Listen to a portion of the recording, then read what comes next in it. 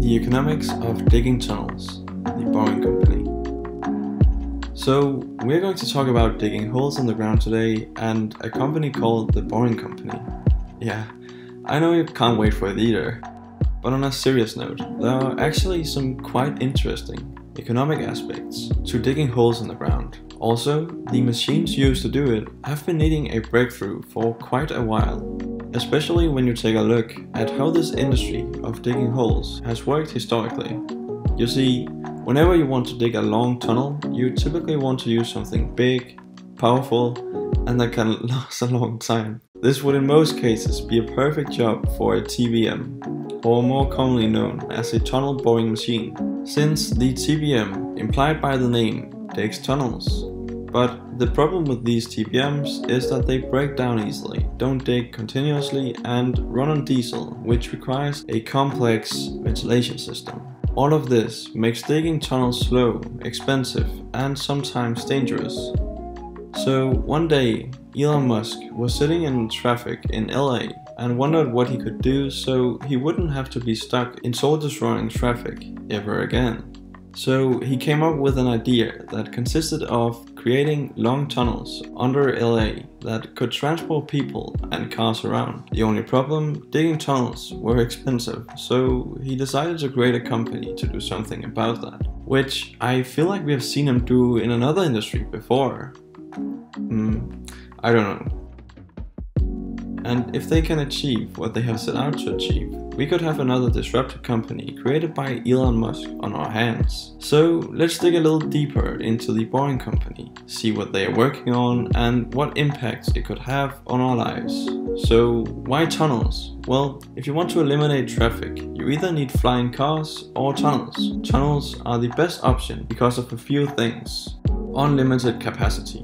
There is no practical limit to how many layers of tunnels can be built, so any current or future capacity outcome can be achieved. This flexibility contrasts with a surface system, where adding a lane to the road is often difficult and expensive. Minimal land use.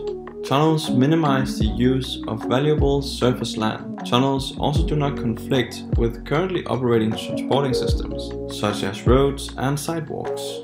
Minimal surface impact. Tunnel construction and operation do not create any surface noise or vibration.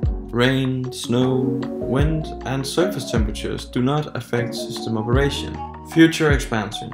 For the reasons listed above, it is much simpler to extend a tunnel-based system than a surface-based system. So now we know why we need tunnels, but now the problem is with building them. And interestingly, digging tunnels today is about 14 times slower than a snail.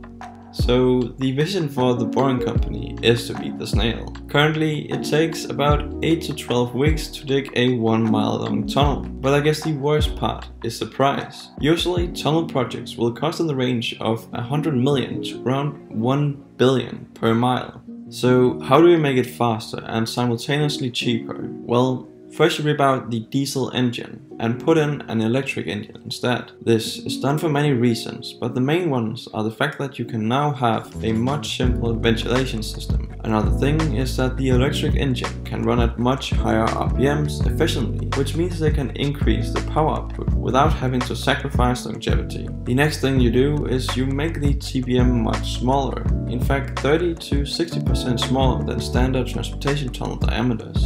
You can do this because only autonomous electric vehicles are supposed to go through the tunnels, which, as you know, decreases the need for a complex ventilation system. The next thing you do is you standardize tunnel sizes and therefore TBMs, which means you can now use economics of scale to manufacture these TBMs. This means you don't have to reinvent the wheel every time you go for a new tunnel boring project.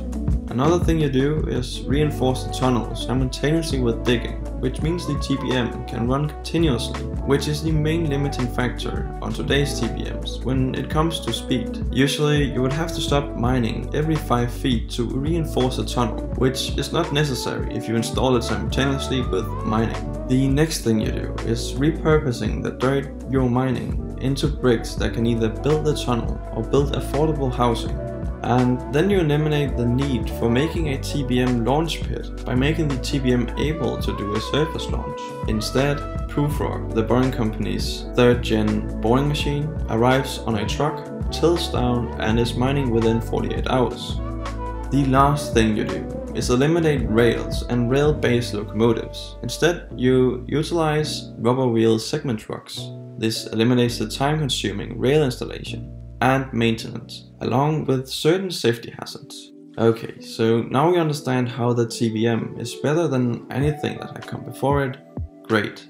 But what types of tunnels will they offer? Well, they have different types of tunnels for different use cases, but the most apparent one is Loop. Loop is an electric, zero-emissions, high-speed underground public transportation system in which passengers are transported via compatible autonomous electric vehicles, also called AEVs, at up to 150 miles per hour through main artery tunnels between stations. AEVs are test vehicles such as Model S, 3, X, Y, and the upcoming Cybertruck that operate autonomously within the Loop system. Other tunnels include a water tunnel, which is self-explanatory, or a conduit tunnel, which makes it easier to maintain multiple utilities such as a water tunnel, and fiber optic cables.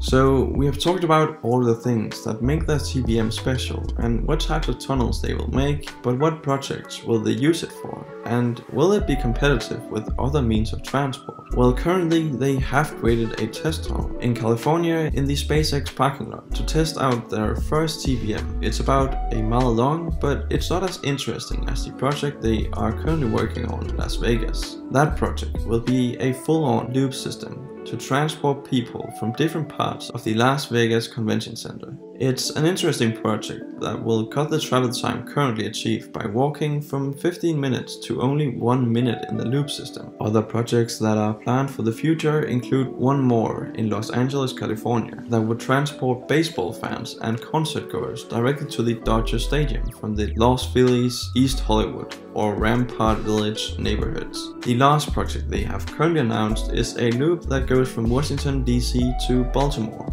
Okay, so they have a few projects planned, but will the Boring Company's products be price competitive with other means of public transport? The answer is yes. If they can get the cost down to below 10 million per mile, which they imply that they definitely could, it would directly compete with the likes of highways, obviously only in urban areas where a loop is basically the only option since you can't build out more highways in densely populated cities. So the only option is to dig underground, and doing so enables a practically limitless system of loop tunnels, meaning your city would never experience traffic jams ever again. But what about the Boring Company's direct competitors that also dig tunnels? Well, I thought it would be fun to compare it to a recently completed project here in Denmark. It's called the City Ring.